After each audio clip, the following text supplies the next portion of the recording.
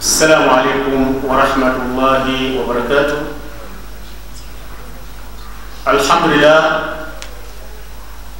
لله رب العالمين، والصلاة والسلام على أشرف الأنبياء سيدنا محمد يا أبو قاسم يا رسول الله. اللهم لك الحمد بالإيمان، ولك الحمد بالإحسان، ولك الحمد حتى ترضى، وما كل ما سألناك ربنا عطيتنا. وأشهد أن لا إله إلا الله ولي الصالحين، وأشهد أن محمدا عبده ورسوله خاتم الأنبياء والمرسلين. يقول الله تبارك وتعالى في كتابه العزيز بعد أعوذ بالله من الشيطان الرجيم بسم الله الرحمن الرحيم ولله الأسماء الحسنى فادعوه بها. ويقول صلى الله عليه وسلم في محكم تنزيل أولا واجب على الإنسان معرفة الإله بالاستقامة. أما baada ya kumshukuru Mwenyezi Mungu Subhanahu wa Ta'ala na kumtakia rehema bwana wetu Muhammad, rehema na amani zimwendee, na ni shukrani kubwa kumshukuru Mwenyezi Mungu Subhanahu wa Ta'ala aliyetujalia tukawa wenye kuswali swala ya maghrib kwa jamaa. Si uwezo wetu bali ni uwezo wa Mwenyezi Mungu Subhanahu wa Ta'ala. Ndugu zangu watukufu wa Islam, hakika aya niliyotoa katika Qur'ani tukufu ambapo kwamba inatuelezea walillahi al-asmaul husna fad'uhu biha, kwamba Mwenyezi Mungu Subhanahu wa Ta'ala ana majina matukufu. Mwenyezi Mungu Subhanahu wa Ta'ala ana majina mazuri. Sasa katika yale majina anasema fad'uhu biha, kwamba tupate kumwomba Mwenyezi Mungu Subhanahu wa Ta'ala kutoa katika shida zetu, kutoa yale majina. Ili kumwomba Mwenyezi Mungu atukatulie shida zetu, ni lazima tutumie yale majina 99 names, majina 99. Sasa katika hayo majina ya Mwenyezi Mungu aliyetukuka, ni wajibu kwetu sisi Waislamu, jambo la kwanza tupate kuwahifadhisha watoto wetu majina ya Mwenyezi Mungu Subhanahu wa Ta'ala. Mbali na kuhifadhisha watoto, sisi wazazi pia tupate kuhifadhi. Tena anatuambia waman ahsaha dakhala aljanna, kwamba yule atakayehifadhi hayo majina 99 Mwenyezi Mungu Subhanahu wa Ta'ala anasema ataingia peponi. Angalia faida ya kuhifadhi hayo majina, kwamba Mwenyezi Mungu anasema utaingia peponi. Akiendelea Mtume Muhammad sallallahu alaihi wasallam anatuambia awalan wajibi ala al-insani ma'rifatul ilahi bil istiqamah, kwamba jambo la kwanza linalompasa mwanadamu, mimi na wewe, kulifanya katika huu ulimwengu ni kumtambua Mwenyezi Mungu kiukamilifu, ni kumtambua Mwenyezi Mungu kisawasawa, kwamba baada ya kumtambua Mwenyezi Mungu unakuta kwamba swala utaiswali bila kusukumwa, saumu utafunga bila kulazimishwa, jambo la kheri lolote utalifanya bila kusukumwa. Kwa sababu gani? Umemtambua Mwenyezi Mungu Subhanahu wa Ta'ala. Kwa hivyo kuna umuhimu kwetu sisi kama Waislamu tupate kumtambua Mwenyezi Mungu, ma huwa Allah, Mwenyezi Mungu ni nani? Na Mwenyezi Mungu huwa al-Khaliq, yeye ndiye aliyetumba. Kwa hivyo kuna umuhimu kumtambua Mwenyezi Mungu Subhanahu wa Ta'ala, kwa sababu jambo la kwanza ametumba, na yeye ndio razi, yeye ndiye anaturuzuku. Wa huwa yaf'alu ma yasha, na Mwenyezi Mungu anafanya chochote ambacho kwamba anataka. Kwa hivyo kuna umuhimu kwetu sisi Waislamu tumtambue Mwenyezi Mungu kiukamilifu. Kiangalia katika aya nyingine Mwenyezi Mungu Subhanahu wa Ta'ala anatuambia kwamba wama khalaqtul jinna wal insa illa liya'budun, kwamba hakutuumba sisi wanadamu na majini bure bure. Lengo na madhumuni ya kutuumba ni kwa ajili ya ibada. Kwa hivyo baada ya kumtambua Mwenyezi Mungu kiukamilifu, lazima utafanya ibada vile inavyotakana, vile Mwenyezi Mungu ametulazimisha, vile Mwenyezi Mungu anatuelezea katika Qur'ani yake tukufu. Kwa hivyo anatuambia hakuumba majini na wanadamu bure, lengo na shabaha ni kwa ajili ya ibada. Kiangalia, kimalizia na kisa kifupi. Kulikuwa na tajiri mmoja.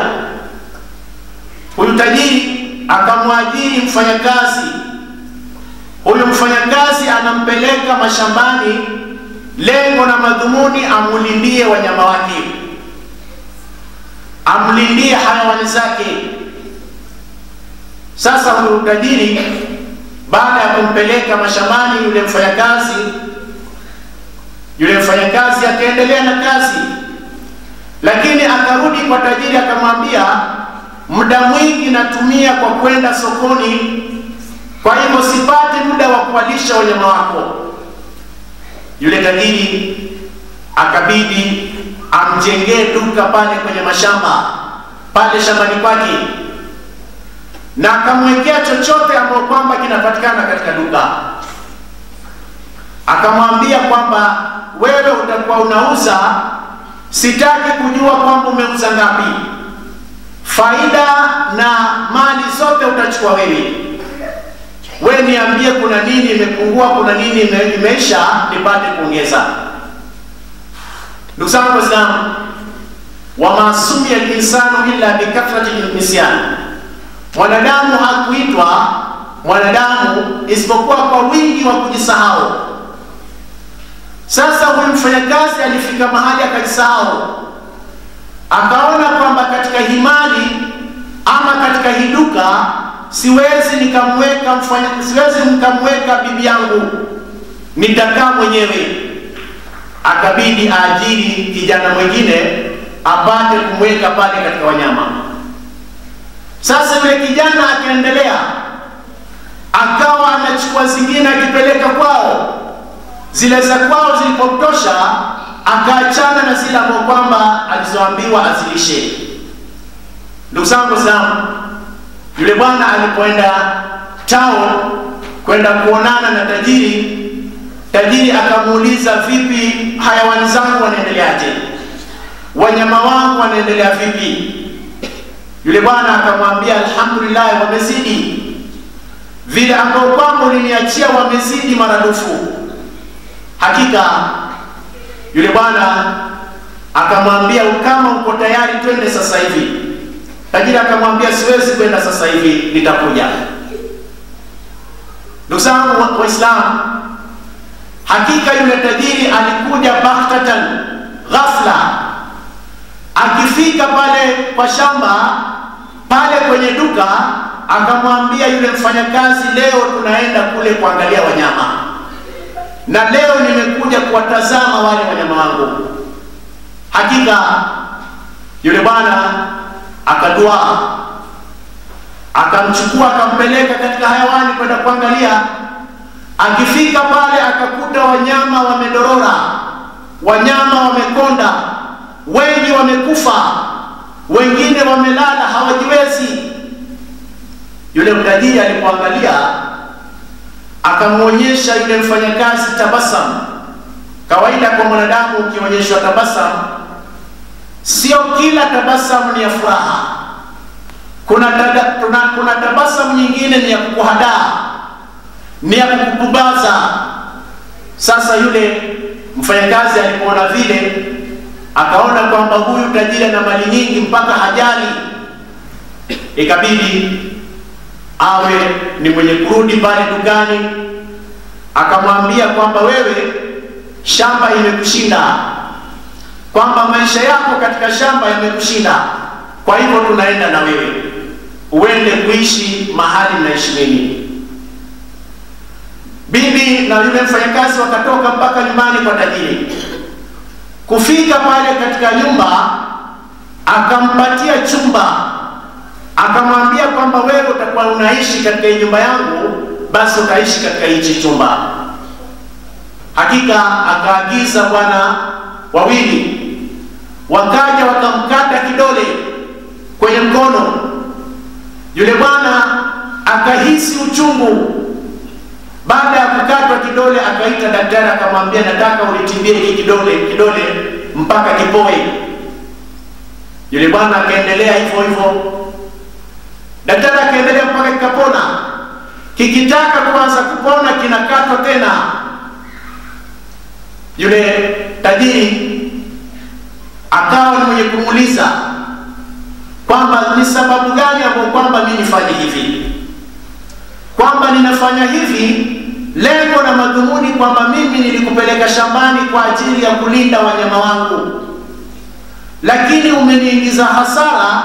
Mambo yote nimegharamika kwa ajili yako wewe, lakini umeniingiza hasara na umezidi kunitia tabu. Sasa hii uchungu imebidi nifanye hivi kwa sababu nahisi zile hasara kwa kwamba nilienda. Sasa hiki kisa kinatujulisha sisi ama kinatufundisha sisi kwamba Mwenyezi Mungu alipotuleta katika dunia, alituleta kwa ajili ya ibada. Sasa tukija tukijisahau lile lengo ambalo kwamba alituletea katika ulimwenguni, ndugu zangu Waislamu, tutakuwa tumeingia hasara. Tutakuwa tumeingia hasara na mashikio yetu itakuwa katika moto. Ili tupate kuokoka na moto wa Jahannam, ni lazima tupate kujua kwamba Mwenyezi Mungu alituleta katika ulimwenguni kufanya nini. Na kama tushatambua kwamba alituleta kwa ajili ya ibada, basi tushughulike na ibada, tufanye ibada. Wama huwa ibada? Anatuambia al-ibadatu huwa al-ibadatu ismu jami'u likulli ma yuhibbuhu Allah wa yarda, kwamba ibada ni jina ambalo kwamba limekusanya zile vitu ambavyo kwamba Mwenyezi Mungu anazipenda na yuko radhi nazo. Kwa hivyo ndugu zangu Waislamu, kwa haya machache tumuombe Mwenyezi Mungu Subhanahu wa Ta'ala atujalie min alladhina yasma'una alqawla fayattabi'una ahsana. Allahumma hdina fima hadayt wa afina fima afayt, falaka alhamdu wa la ma qadayt wa laka ash-shukru wa natubu ilayk. Allahumma sakhkhir lana mimma nurid wa najjina mimma nakhaf. Wa sallallahu ala sayyidina Muhammad wa ala alihi wa ashabihi wa sallim. Wassalamu alaykum wa rahmatullahi wa barakatuh.